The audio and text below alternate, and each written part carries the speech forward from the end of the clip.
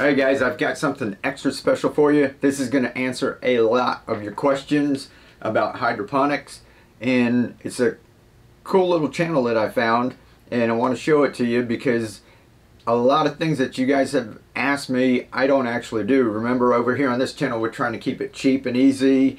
I don't use meters, and we just try to do things that everyone out there can do, right? And a lot of people ask me a lot of questions, and I want to show you. This is a young couple, and he's doing a little hydroponics. Their channel's not about hydroponics, but he's done a couple of videos. So look at some of these pictures. He's got, like, right here, Swiss chard.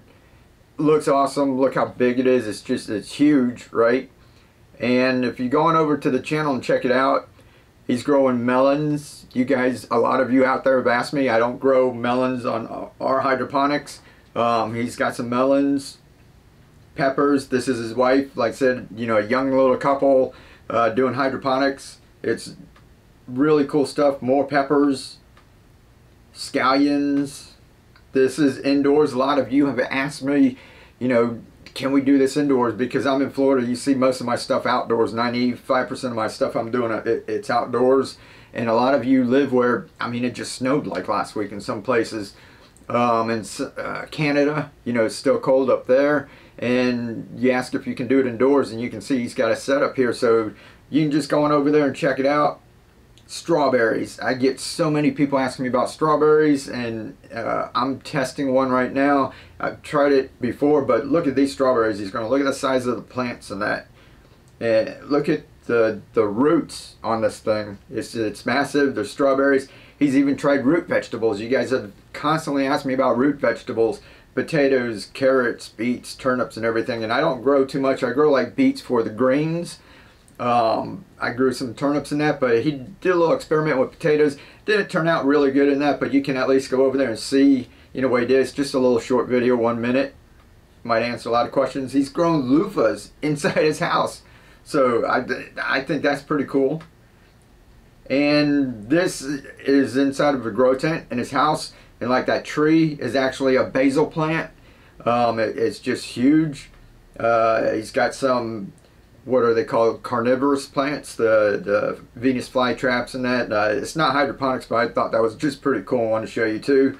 But what I really like is like this right here, like these big ones. And I get this question like almost daily and several times a day, is how often do you change out the reservoir? And I've asked that before, answered that before, and my answer is rarely. You know, if I could just say never, I would say never, but I have done it once or twice. I think I've done a video like 4 or 5 years ago, but rarely do I ever change it out. It's mainly that it just stays. I maintain a level. My downspouts between 1/2 and 3/4. The new buckets that we put, the tower gardens, I'm maintaining the level at, you know, the highest level. When I first put it in, I'm just maintaining that level. And he's done the same thing. He says that he doesn't change his out. And these plants that are here, I think the one on the right is 2 years old, and the basil plant, I think he said was 3 years old or something like that. Just check out that video. He's got one video, and it's only about 12 minutes long, but he like explains all of this stuff. But he doesn't change it out either. So he's like one of the first ones that does hydroponics that's like me, where we say, you know, we don't change it out. We just, you know, keep topping it off, and that makes it easy, right? Who wants to change out the nutrients every 2 weeks or every month or whatever? He does it with the traditional hydroton, rock wool with the big net pot on the top. But I think if you watch and see all the stuff that he's doing, that you can kind of adapt it to our pool noodle method or the garden tower. You can kind of do what he's doing and just kind of finagle it around a little bit. This is how he waters his plants, is just gravity fed. He's got his nutrients mixed up, 5-gallon bucket, and that's what I mix mine in 5. Everybody, you know, asks about if you can make like 1 gallon at a time, but I've got so many plants, I always do 5 gallons. And if you end up, you know, refilling this a couple times, if you don't use it all, you know, this is a dark bucket, you can cover it up, and it's just got a hose on it. He sets it up on a stool, and you can check the water level. It's got these little tubes, this little system. You know, we could make one if we want, but you don't really need this. You can look inside, but this just makes it easy because that tube serves another purpose. You can also hook up aeration to it.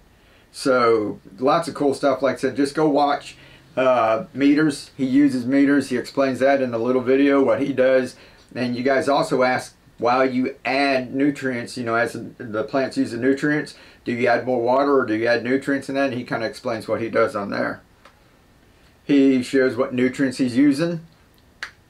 And he talks about lights a little bit, lights that he uses, and he even uses a light meter, which I don't use. This is another meter that I don't use, but it's kind of interesting to kind of, you know, see that kind of stuff.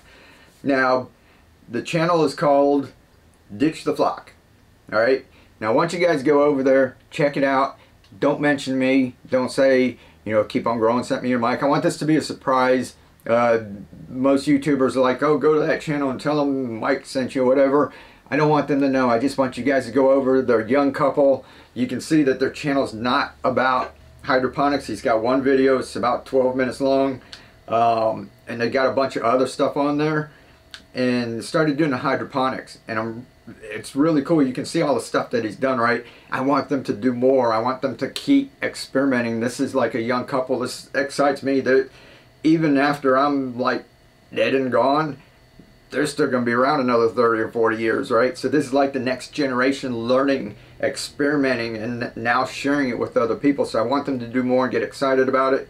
So like I said, don't mention my name. Just go over, have fun. If you like something, what you want to do is watch that one video, and then up here where it says Shorts, click on Shorts, and you go to this page, right? And you'll see that he's been uploading more hydroponic videos. I think they're on TikTok or Instagram. And then been putting the videos over here. So he's got more than that one video. And all of these are only 1 minute long. It's not going to take you that long to watch them. But you can see all of this stuff. If you like strawberries and you want to see more, tell him I want to see more strawberries. The top one up there he's got is cauliflower. Lots of people have asked me about cauliflower. I never grown it or even tried to grow it. You can see the potatoes there. Just whatever he's doing. If you don't see tomatoes, say, hey, do you grow tomatoes? You know, could you grow some tomatoes? So go over there, ask him lots of questions, tell him what you like, tell him you want to see some more.